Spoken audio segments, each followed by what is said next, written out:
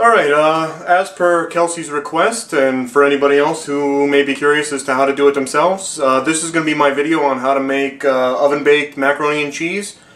We're going to be making a cheese bechamel sauce, and then we're going to incorporate cheese into the sauce. And we're also going to be making pancetta breadcrumbs to spread over the top of the macaroni and cheese for when we bake it in order to give it a really nice crunch. Now you want to get these going at about a medium setting on your stovetop. Usually I'd go to a little bit more effort to put these in the pan nice and flat so they maintain that round shape, but I'm just going to be grinding them up anyway, so it doesn't really matter a whole lot. In the meantime, you want to get your oven going, set it to preheat at the lowest possible temperature. You could do this at a higher temperature and it would go faster in order to dry out your breadcrumbs, but to be 100% honest, they burn so easily and so quickly, it's easier to take your time, set it as low as it'll go. Alright, the pancetta is more or less where I want it to be, so I'm going to pull it off the heat, turn the oven off, and then I'm going to pull all of it, you can see it's kind of smoking there, out of the pan and into a little bowl. Be careful you don't burn yourself because this is going to be pretty hot. Alright, and set that aside. You want it to cool so that it'll dry, because you really want it, when you blow it through your food processor, you really want it to make like a really fine powder in those breadcrumbs. So then I'm going to bring it back to the burner that I want, and I use this knife here.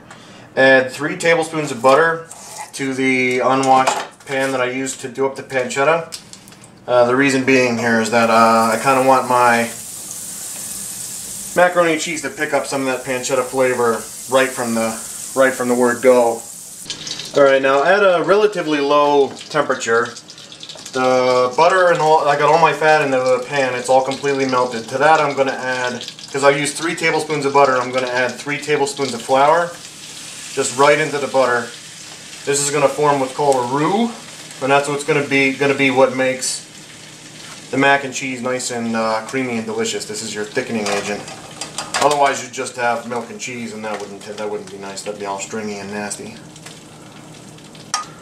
And then with a whisk, you really kind of want to get the flour all incorporated into the butter so that everything's nice and moist, and all the little glutens in the flour get to, you know, plump up and hydrate. That way, they're where we want them to be. Now, I like to do this at as low a temperature as you can get because I don't want my flour to brown too much. I kind of want to keep that sort of pure yellow color to my mac and cheese. But I mean, if you let it go too long and it starts to turn a little brown, it's not a huge deal. Alright, now you want to add, I use half and half for this, but a lot of people will just use straight milk. I prefer half and half. I think it gives the macaroni and cheese a little bit of a creamier texture, but that's just me personally. You could use whatever kind of milk you want, really. I used heavy whipping cream at one point, but that came out a little dense. I personally would not recommend heavy whipping cream, but you know, give it a try yourself, see how it turns out. I mean, it's not like it was inedible, and it wasn't even that it didn't taste good. But you basically want to add the milk until it starts to thicken up on you, and then add a little bit more milk in order to thin it out until you get the texture that you want. And I'll show you the texture that you want. This is kind of an ongoing process, so see how it's starting to thicken up and turn into like oatmeal almost? Obviously that's not what we want, but that's just a sign that the flour is starting to expand, the flour is starting to absorb all that liquid and fat, and it's really going to turn into the sort of, I think it's called a bechamel sauce that we want. And then this is going to be the base that we add all of our cheese and all of our flavoring agents to. But you can see that the roux is thickening, but it's also starting to loosen up, and the little clumpies are starting to cook out, which is really what you want. In order to get the flour flavor, like that flour grittiness out of your sauce, you really have to cook this for about 15 to 20 minutes in order to get that nice smooth consistency that you want with the bechamel. Alright, now you should be able to tell here, I don't know if you could see okay, but you can tell that this is the consistency that you more or less want for your base sauce.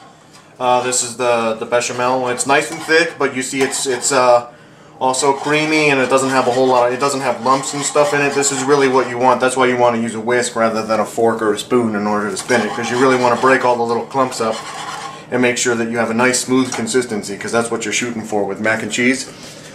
And then to this we're going to add 8 ounces of pepper jack. If you don't like spicy, you could always just do Monterey Jack, but I like pepper jack. I think it gives it a little bit of a kick. And then you want to turn the heat up just a little bit and get stirring so that this cheese starts to melt. Now you want to keep an eye on the cheese as it's melting, because you don't want it to start forming strings like you would see on a pizza. You want to keep this nice sort of like smooth consistency. Alright, and basically what we're doing here, the bechamel is kind of like a canvas, and you get to paint whatever you want on the canvas in order to make it, in this case, in order to make it taste good. But I mean, it's experiment. I'm not exactly a chef, so try out different cheeses and see what happens. That's half the fun of working in the kitchen at home, is that if you screw up, nobody knows. You just throw it away and order a pizza. Alright, as you can probably tell here, I got my water going on. This is going to be what I boil my macaroni in for the macaroni and cheese. And you might also notice that my sauce here, because I put all that cheese in, is starting to get a little on the grainy side. If that starts to happen to you, just grab a little bit of milk or whatever that you're using. I'm all out of half and half, so I'm using just regular old skim milk here. Plonk that down in your sauce and stir it in order to kind of get rid of the graininess. You want to do this kind of early on if you start to see it if you see it starting to go, because if it breaks and you start seeing oil like pile up on top of your sauce, then forget it. You're sunk. So you want to make sure that you keep this nice and sort of hydrated while you're doing it, because otherwise the whole sauce will be ruined. Now that I have more or less the consistency that I want out of Monterey Jack, in order for the nice color and a little bit of flavor, I'm going to put in 4 ounces of extra sharp cheddar. This comes in an 8-ounce block. I'm using half of it for this, and the other half we're going to shred up and use on as a topper underneath our breadcrumbs that we'll be making here in a bit.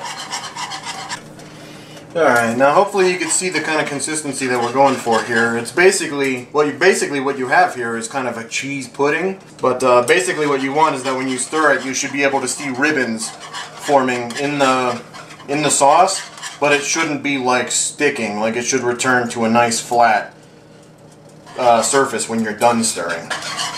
So this is pretty much done in terms of like texture and preparation. It's been cooking for, I don't know, about 20 minutes. So all the flour flavor should be cooked out. I'm going to put this down on low because I don't want it to burn. And in the meantime, we're going to do some flavoring, because right now, while we do have the right texture and consistency, it would be really, really bland.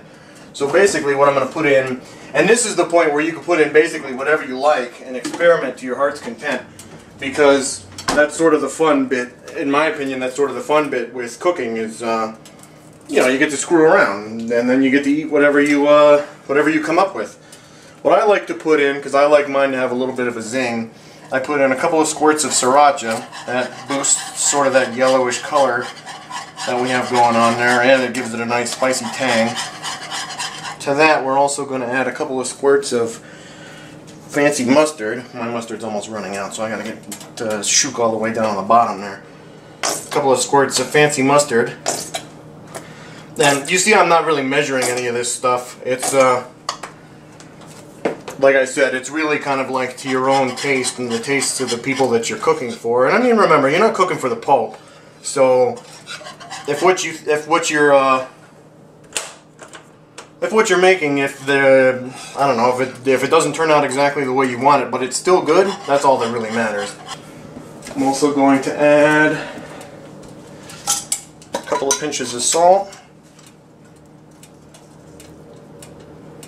Not too much salt to the sauce, because I'm also going to salt the water that we're doing the... Jeez Louise, there's a lot of smoke coming out of that island there. I'm also going to add some salt to the water that we're going to boil the noodles in. And that'll add salty flavor to it without having to overload the sauce with a bunch of stuff. Alright, I moved the water to the front burner. For whatever reason, there's some schmutz down in that back eyelet that was smoking and it was making me uncomfortable, so I'm going to clean that out after I'm done. To the sauce, I'm also going to add some fresh cracked black pepper. If you don't have a pepper grinder, I recommend that you get one. I just find that the flavor coming out of the fresh cracked is better than the kind that you get in the shaker. Alright, let's grab a spoon and we can have a taste here.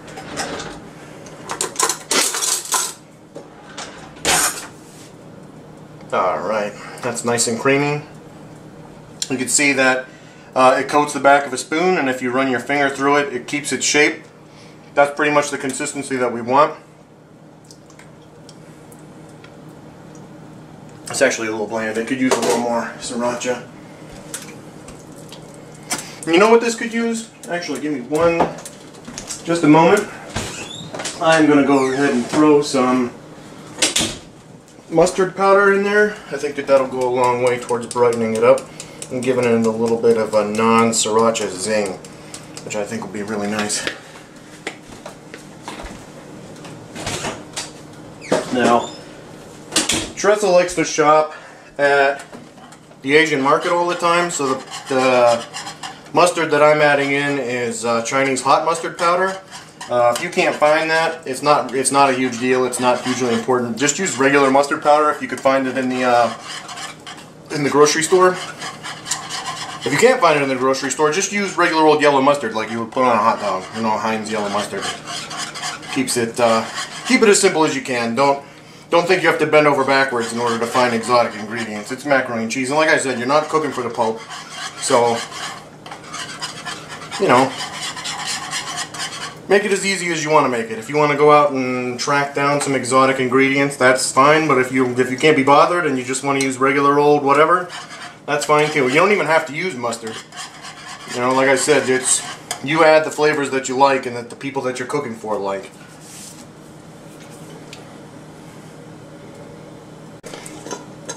Alright, our water's coming up to boil here. I'm going to go ahead and throw a little bit more salt in there. I find that the extra salt sort of makes all the other flavors sort of like stand up and sing, whereas without the salt it doesn't do as much. Alright, that's starting to come to a boil, so I'm going to get my macaroni ready.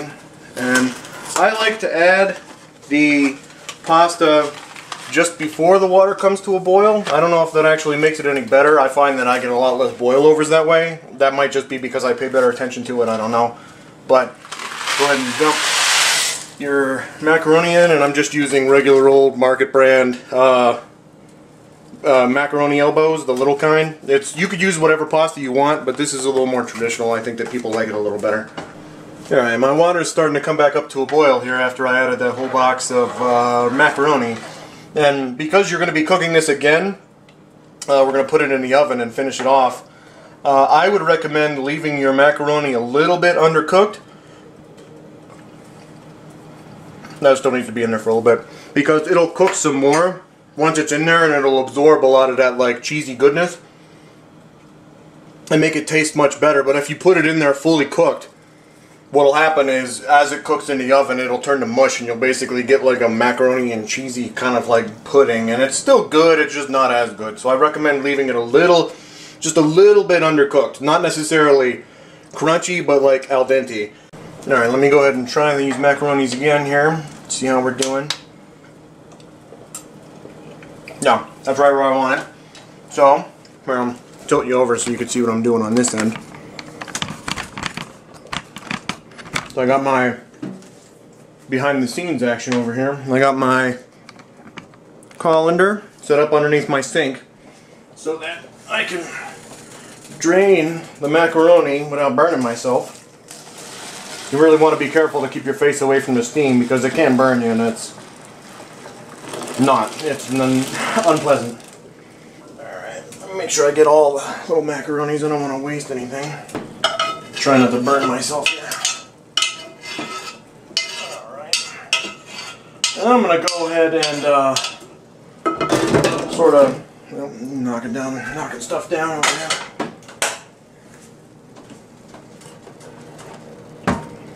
Sort of like run some cold water over the top, because like I said, I don't want it to overcook. This isn't necessary. This isn't 100% necessary, because I'm just going to plunk it right down in a warm sauce and let it sit for a bit. But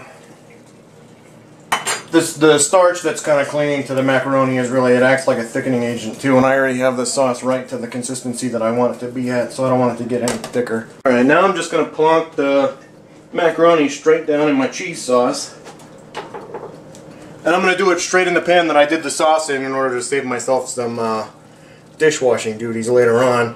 If you wanted to make it a little fancier, you could do it in like a little crock pot, or you know, pretty much anything that you think would be a good idea. But it might also look like I put in way too much sauce, which is probably the case. But I like a lot of cheese in my mac and cheese, so I don't really mind. And then you want to take a rubber spatula and sort of like fold the macaroni into the cheese sauce as good as you can. Try to get it all nice and covered so that it's all incorporated. There we go. That's pretty well incorporated.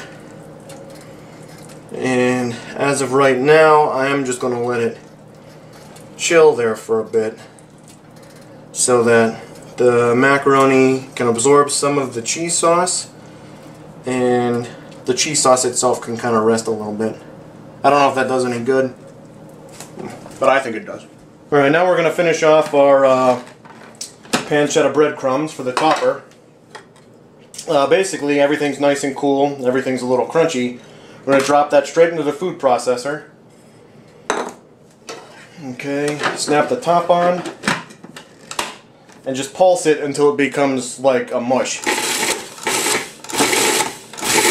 If you can see, it's turning kind of like into bacon bits a little bit. That's kind of what you want. If you want to just skip this step entirely because you just can't be bothered or just because you don't have time, that's perfectly fine. The easy way to do this is just to buy unflavored store-bought breadcrumbs and bacon bits. I do it from scratch just because I like doing this kind of stuff from scratch. But you don't have to by any stretch of the imagination. Now I'm going to go ahead and toss in my toasted and cool bread here. I'm going to rip it up into chunks just to kind of help things along a little bit. I don't want my food processor to have to struggle too much. If you don't have a food processor, you can do this in a blender. But I recommend doing it one piece of bread at a time and not doing nearly this much all in one go, because it'll gum up it could gum up your blender pretty quick, and then you have to go in there with a spoon in order to dig all the gunk out. Alright. Those are my 2 pieces of bread. I'm going to do 2 more. And the bread should soak up all that pancetta oil and whatnot. And this time around, I'm going to go ahead and add some black pepper. And let me go grab it. A little bit of salt.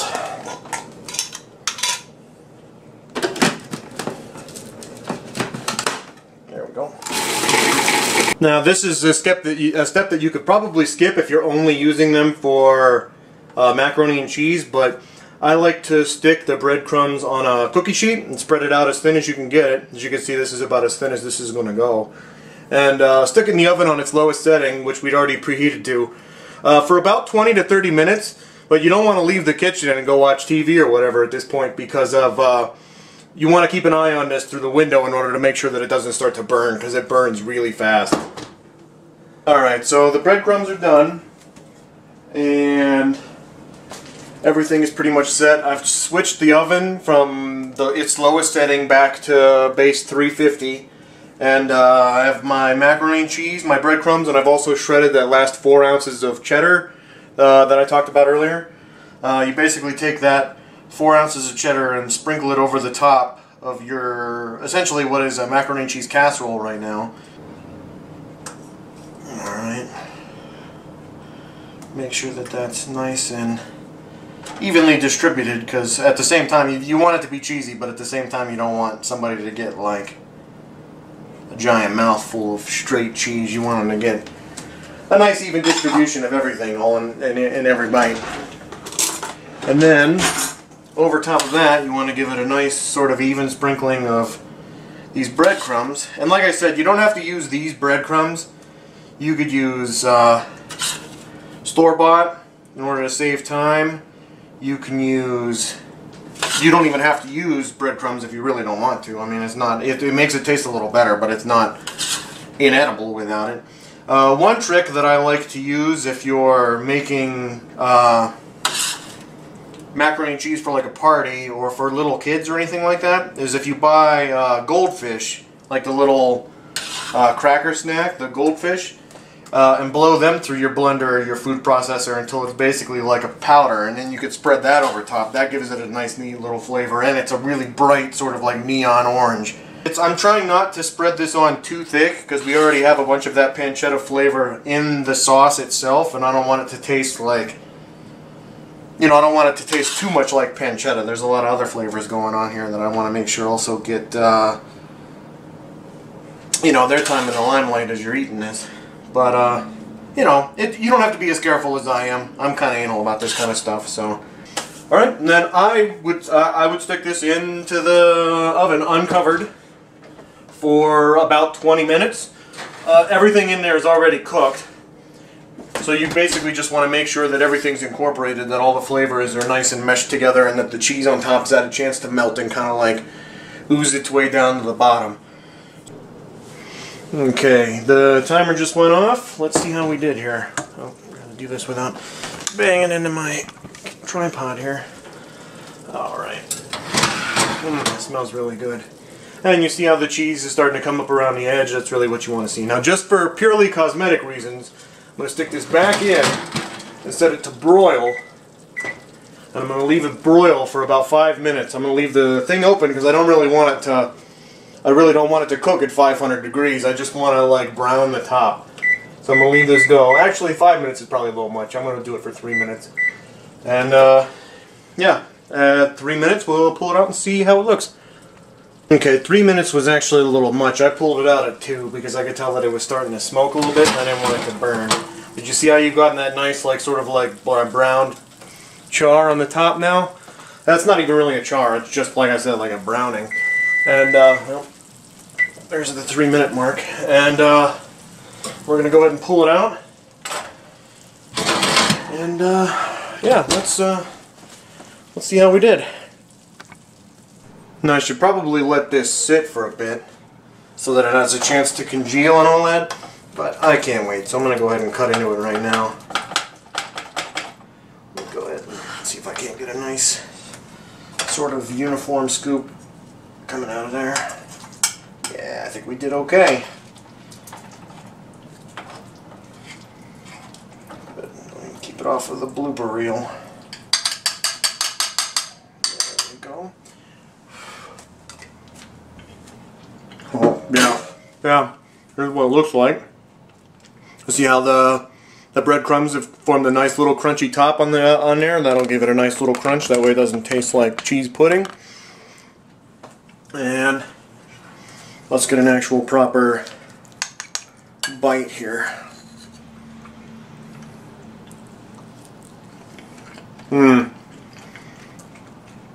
It's got a nice little bit of spice, a little bit of mustard, a lot of cheese. Excellent. Now, you don't have to put spicy in it. If you're not a big fan of spicy, or if you're cooking for somebody who can't handle spice, that's perfectly fine. There's literally anything that you can put in there and it'll probably taste really good. I've put in chopped vegetables like broccoli or peas or corn or all of the above. Green beans work really well. Instead of using the bacon or pancetta breadcrumbs, you can cook bacon like you would for breakfast and then chop it up real fine and mix it into the sauce, which gives it a really nice taste. You can use cooked chicken, you could use sauteed steak, you could use, I mean, if you could think about it, if you could fit it in a bowl, it'll probably go well. Give it a try, and I think you'll find out that homemade macaroni and cheese is a hell of a lot better than what comes out of the box. Alright, thanks for watching. Sorry if I ran a little long, and I'll see you later. Happy cooking.